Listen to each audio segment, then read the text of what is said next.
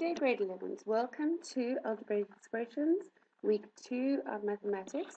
In this section, we're going to be looking at factorizing, and again in this lesson, we're going to just revise what you should know from grade 9. So let's start with watching this little video on common factors. Factor out the greatest common factor. And the expression they give us is 4x to the fourth y plus 8x to the third y. When they say factor out the greatest common factor, they're essentially telling us find the greatest common factor of 4x to the fourth and 8x to the third y and factor it out of this expression, or kind of undistribute it.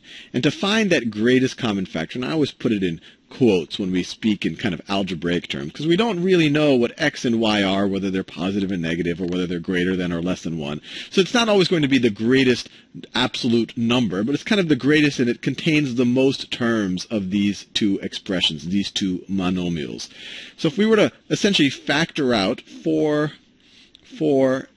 to the fourth y, it would look like this. We do the prime factorization of 4, which is just 2 times 2. 2 times 2 times x to the fourth, which is x times x times x times x times y. Times y. We've just kind of expanded it out as a product of its basic constituents. Now let's do the same thing for 8, I'll color code it, 8x to the third. Let me do it in similar colors. So we have, in this situation, we have 8 x to the third,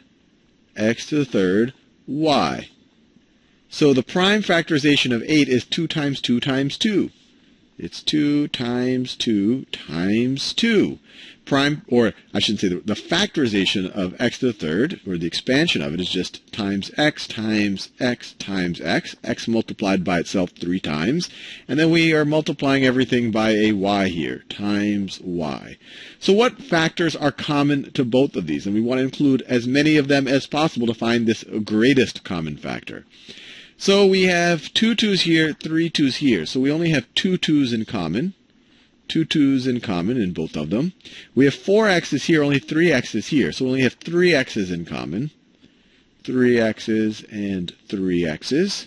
And we have a y here and a y here, so y is common to both expressions. So the greatest common factor here is going to be 2 times 2. So it's going to be 2 times 2 times x times x times x times y, or 4x to the third 4x to the third y. So this is what we want to factor out.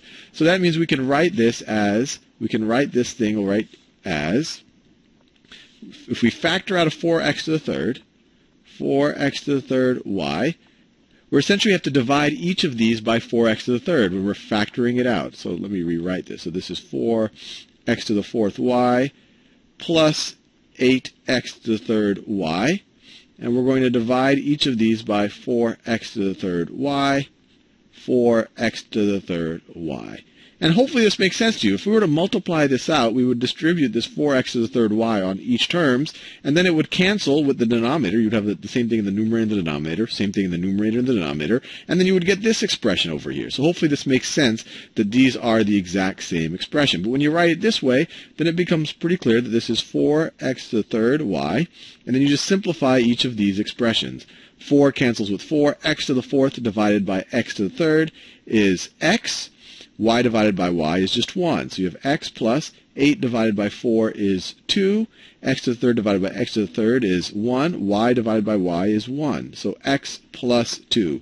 Another way to kind of see what's left over when you factor it out is if you were to take out the common factor. So we took out this and this. What was left over in 4x to the fourth y when we took this stuff out, when we kind of undistributed it? Well, the only thing that was left was this x right over here. Let me do that in another color. The only thing that was left was this x. So that's why we just have that x over there.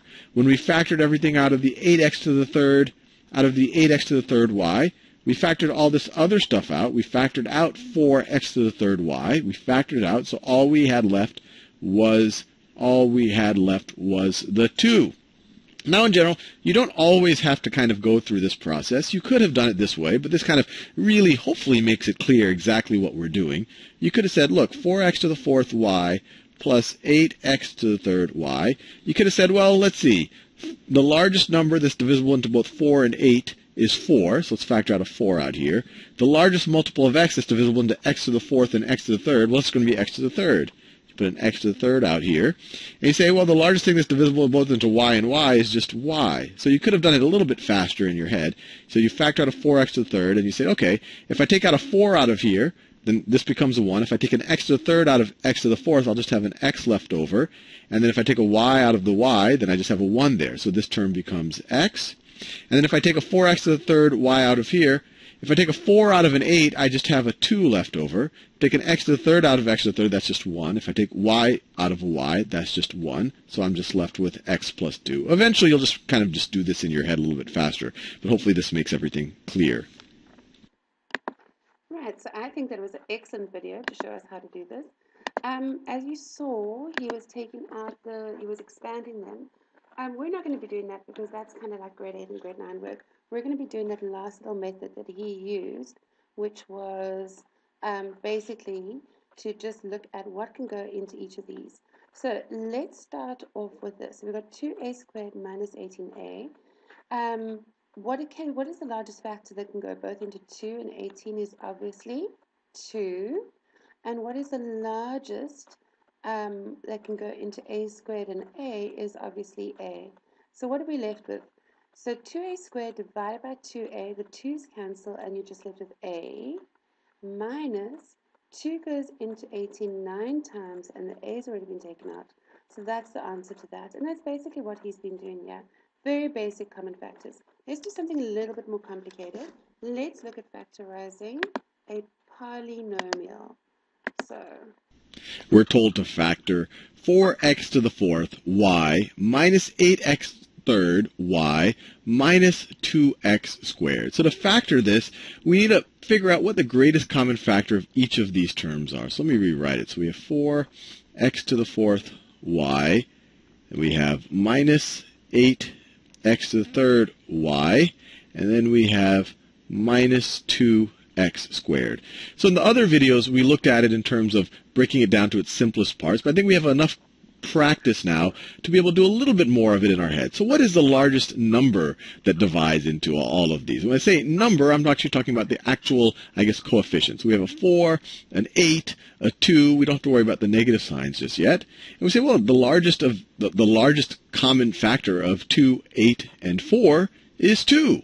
That's 2 goes into all of them, and obviously that's the largest number that can go into 2. So that is the largest number that's going to be part of the greatest common factor. So let's write that down. So it's going to be 2. And then what's the greatest, factor, what's the greatest degree of x that's divisible into all 3 of these?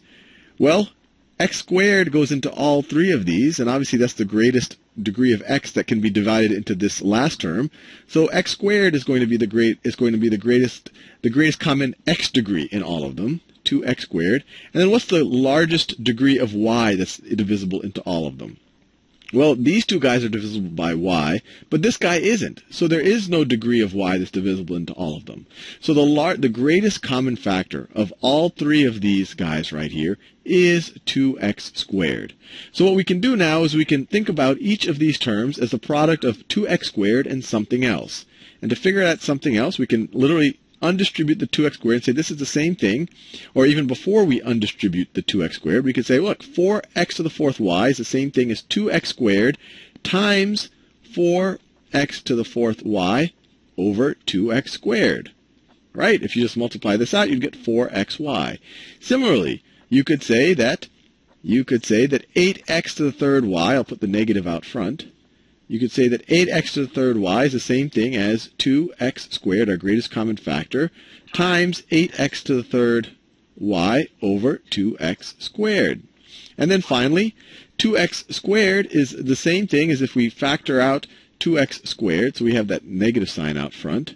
We have this negative sign, 2x squared. If we factor out 2x squared, same thing as 2x squared times 2x squared over 2x squared. This is almost silly what I'm doing here, but I'm just showing you that I'm just multiplying and dividing both of these terms by 2x squared. Multiplying and dividing, multiplying and dividing. Here it's trivially simple. This just simplifies to 2x squared right there, or this 2x squared times 1.